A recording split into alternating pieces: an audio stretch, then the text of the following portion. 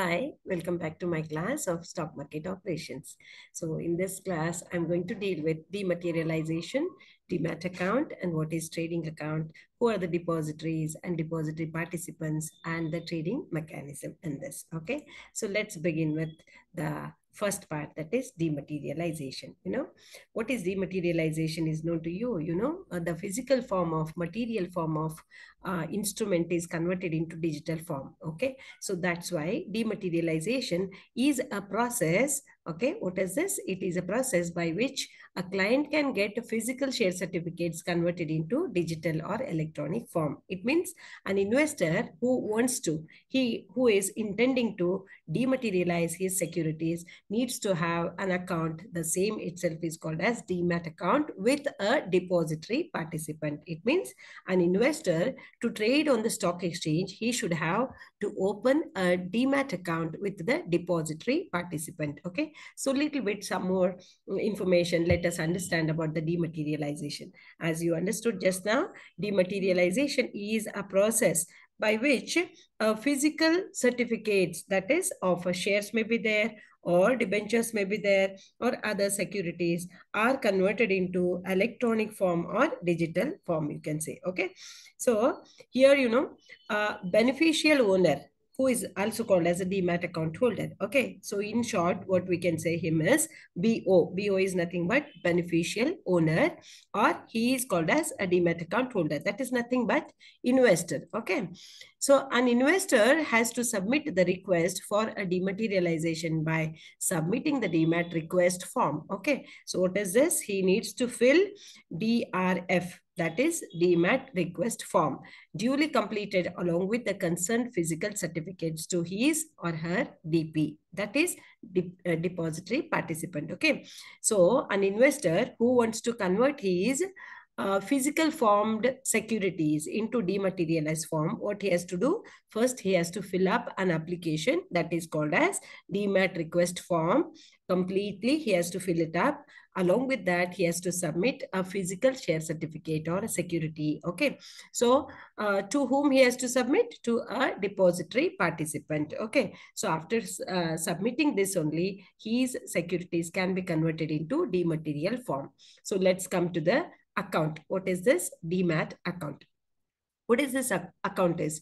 It is an account which is used to hold or store the shares and securities in an electronic form. So where the securities are in the form of digital, the same account is called as Demat account. Okay, an investor can hold a wide variety of investments, such as he can invest in bonds, equity shares, or government securities, or even mutual funds or exchange traded funds also he can invest in this. So all these kinds of securities can be held in dematerialized form, that is in the digital form. Okay, to have this, or to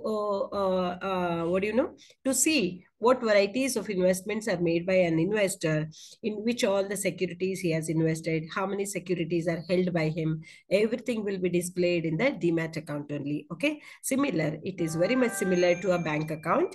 A Demat account is either credited or debited each time when an investor buys or sells securities. Okay, so whenever he buys or sells securities, at that time his account, Demat account, will be either credited or debited. If he sells, his Demat account will be debited. If he purchases, if he buys any securities, his Demat account will be credited. Okay, so in the same way, like our bank account entries are made. Okay, so let's move on to the another account, which is called as trading account. Okay, so you have learned, actually an investor to trade or to open a Demat account, he has to have one bank account. Okay, so one, he requires his bank account. Second account is called as trading account. Okay, so trading account will also be opened. Then the third one is called as Demat account. Okay, so three accounts are there, in fact, as everybody will be having what? Bank account. Okay, so what next he has to do? He has to open a Demat account. To open a Demat account, he has to open a trading account also. Okay, so whenever an investor approaches a broker, he will open a trading account also, right? So what is this trading account is meant for, or why we do require a trading account? Okay, It helps an investor to buy and sell securities in the stock market, and it is linked with what? It is linked with what, bank account. Investor can add money from his bank account to trading account or vice versa. He can even withdraw from his trading account to bank account. Okay. It means what? A cash or fund balance is displayed in the trading account. So before buying securities, an investor requires funds.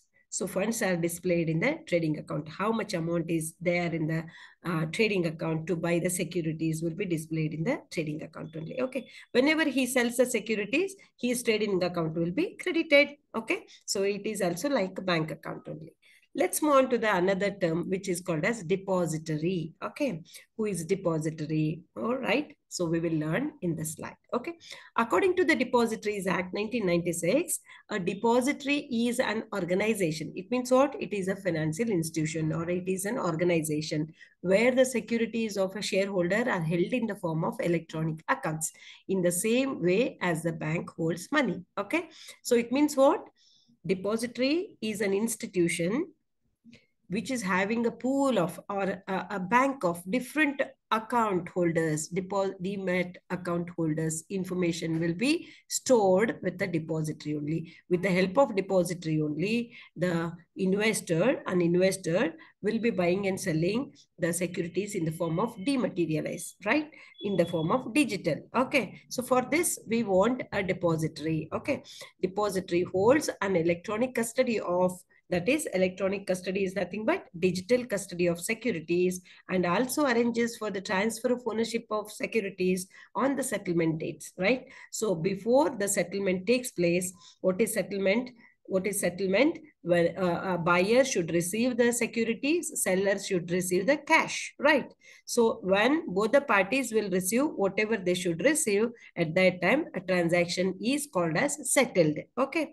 So on the date of settlement, there is a requirement of transfer of securities from the seller's account to the buyer's account, and from buyer's account, the seller should have to receive cash also. So ownership right should be transferred from the seller to the buyer also. All these things will be done by a depository. That is, one is transferring the electronic form of securities to the buyer, and the other side, the ownership papers, that is ownership rights of securities, will be transferred from seller to buyer. Okay. So ಇದನ್ನು ಕೂಡ ಯಾರು ಮಾಡಬೇಕಾಗುತ್ತೆ? ಡಿಪಾಸಿಟರಿನೇ ಮಾಡ್ತಾರೆ. A depository is a securities bank. Okay. Securities bank ಅಂದ್ರೆ pool of securities. ಎಲ್ಲ securities ಡಿಮಟೀರಿಯಲ್ form ಅಲ್ಲಿ ಇರೋದು.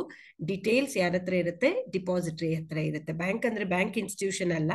It is a institution which keeps, it is an institution which keeps the records of digital form of securities held by all the investors with it. Okay. So that's why it is called as Securities Bank, that facilitates faster settlement without risk and at a low cost also. Okay. So very least cost will be taken up by them. So let's understand who are these people, depositories, where these people are there, or how many depositories are there in India and all. Let us learn. Depository is a place where financial securities are held in the dematerialized form, and it remains, okay, it also maintains ownership records and facilitates trading of dematerialized securities. Okay. So ownership records will also be maintained by the depository, as well as dematerial form of securities will also be maintained by the depository. So how many depositories are there in India? There are 2 depositories functional in India. Okay. What are these? The first one is National Securities Depository Limited. That is, in short, we say it as NSDL, which assists to take trades on the platform of NSE. Okay. So second one is called as Central Depository Services Limited. This is, in short, we call it as CDSL. You may get 2 marks question for this. Expand, NSDL and CDSL also. Okay. So that's why note down the long form of National Securities Depository Limited is NSDL. The other one is CDSL, Central Depository Service Limited. Okay. So it works for BSE. Okay. So it is associated with BSE. NSDL is associated with NAC. Okay. So let's move on to the depository participants. So under the depositories, under these depositories, there are a number of depository participants. Okay. To carry out the work of conversion of dematerialized form securities, as well as the transfer of the ownership records of seller to buyer. Okay, so that work of transfer of the securities from seller to buyer, that will also be done by depository participant. It means there are only two depositories. Under these two depositories, there are many more depository participants who are working to assist the work of the same thing. Okay, so depository participant, in short, what we call him as DPs. Okay, so depository participants are called as DPs. Here, DP is an agent, or it is the agent or the registered stockbroker. Okay, so they are also called as stockbrokers. Look at it. It means what? Stockbroker also renders the services of depository participant. Is that clear to everybody? Okay, so he is an agent or the registered stockbroker of depository. Either he works under NSDL or it works under CDSL. Okay. Through the depository participant, a person can open and maintain the Demat account. You know, when you wish to open a Demat account, an investor should approach a broker who is also a depository participant. You can, I hope all of you are understanding. Okay. Demat account is opened with a depository participant. Okay. So Demat account you will have to open. They are the link between these depository participants, are the link between whom one side depositories are there, the other side investors are there. Okay. So they are appointed by the NSDL or CDSL. They are the registered stockbrokers. They are the agent of NSDL or CDSL. And the other side who are there, investor. For the investors records will also be maintained. It means all the investors records in the digital form as well as the ownership rights, everything will be maintained by depository participants. Okay, I hope all of you are following this. Okay, depository participant is described as an agent or the depository. Okay, agent of the depository registered with the SEBI. So ultimately where the registration takes place is with the SEBI only. Okay, so with the SEBI, under the SEBI's Act. And the depository participants are the intermediaries between the depositories, one side, the other side, investors. The relationship between DP and the depository is governed by an agreement. Okay, there is an agreement between the depository and depository participants, which is made under the Depositories Act. It means there is an act which is called as Depositories Act. Under this act, an agreement is entered between the depository and depository participant. As per the agreement, the work will be taken over. Okay. So at last, let us understand who are the DPs, depository participants in India. These are the examples, you know. These are the all examples of brokers as well as depository participants. There are so many. Number of brokers are there or number of depository participants are there. So most popular depository participants are Sher Khan, Zerodha, India Infoline, Angel Broking, and Reliance Securities, ICICI Securities, Motilal Oswal, Anand Rathi, Kotak Securities, right? There are a number of depository participants are there in India. I hope here you understood the meaning of depository participant, dematerialization process, everything. Okay. So thank you all of you, and please stay with my channel and watch it, share it to your friends also. In forthcoming videos, I'm going to upload very interesting processes related to the stock market operations. I will get back soon. Wait till the next class. Okay. So thank you very much. Here I conclude it.